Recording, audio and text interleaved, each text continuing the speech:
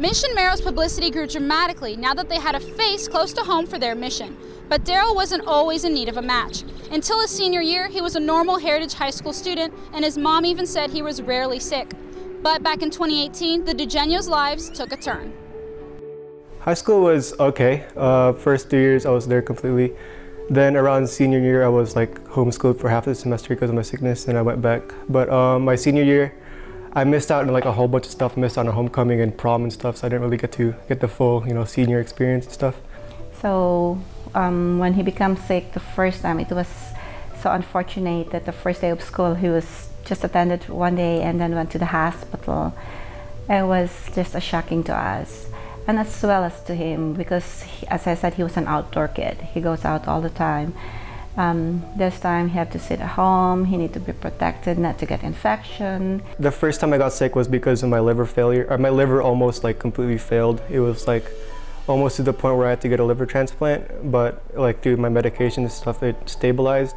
But because of my liver failure, it like led up to my aplastic anemia. It's this sickness called hepatitis associated aplastic anemia. So first you get like a liver inflation and stuff, and then it leads up to my sickness. But even after the diagnosis, one big question remained. How can he be cured? He basically needs a stem cell donor. Bottom line, he needs a stem cell donor. What we go off of is HLA typing. It's called human leukocyte antigens. You can kind of think of it as DNA's cousin. And what that is, it's a cluster of genes that's on chromosome 6. And so we have to go out into the community and find someone that mirrors those, that cluster of genes on chromosome 6, because we don't go off of blood typing. So you can have the same blood typing as Daryl, but his body would still reject those stem cells. So that HLA typing is kind of the only thing that we need to be able to match. The problem is that's really hard, especially inside the Asian community. It's even harder for them. Leslie Cannon is a community engagement specialist at the nonprofit organization called Be the Match. They work to expand and diversify the bone marrow registry for patients who need donors. Daryl's mom found out about them and immediately got in contact to help her family find a cure.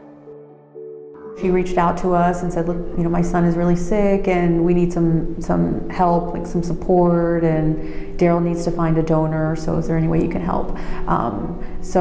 I had a conference call with my boss and Daryl's mom, and we talked about like the services that we provide, and if there was a way to really partner together, and there was. So one of the first things that we did was I wanted to make sure that his community, like Frisco specifically, knew about Daryl, knew what was going on with him. So I reached out to a number of contacts, and the first one was his school, because they told me that he went to Heritage, his brother and sister went to Heritage, so they lived down the street. So I reached out and got in touch with Miss Lark, and she invited me to come in and do classroom presentations. And she talks about not just Daryl, but several other teenagers that are in need of a bone marrow transplant or a stem cell transplant for different reasons. And just seeing the faces of someone their age just makes it a personal mission.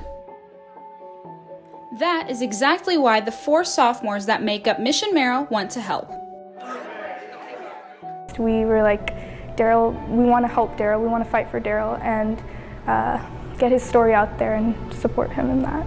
So when we first started, it was just like, okay, we're competing to like do well. But the moment that we met Daryl, everything changed completely. It was way, like the moment that I met Daryl's family, I realized it was way beyond just a competition or a project.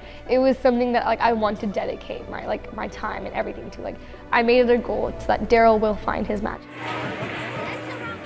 It's really humbling to know that there's still people who, like, once you're a coyote, you're always a coyote and stuff. So it's nice to know that people that I have never met or people I never knew existed like would go out their way to help me and stuff. So it's like gives me a sense of like family, I guess, knowing that all these people are trying to help out. So it's something like totally different like what we expected, and we are really fortunate that the Heritage has been very supportive. But I think it's something kind of special with the kids at Heritage. Like I just kind of ran into some really like golden kids, because I don't see this it's not typical to see this much passion and motivation amongst high school kids or volunteers really in general. So I think the Mission Marrow kids are like really exceptional and kind of, they should be underscored because they're kind of a shining example of what the possibility could be. That possibility of volunteers bringing diversity to the registry gives families like the DeGenios the chance to have hope. Like we know that we will find a match, possible match of Daryl from our own heritage. We're from the Filipino community that we really need people to sign up. We really need people to know that we will be very thankful for them if they're able to swab. Maybe they can save Daryl's life.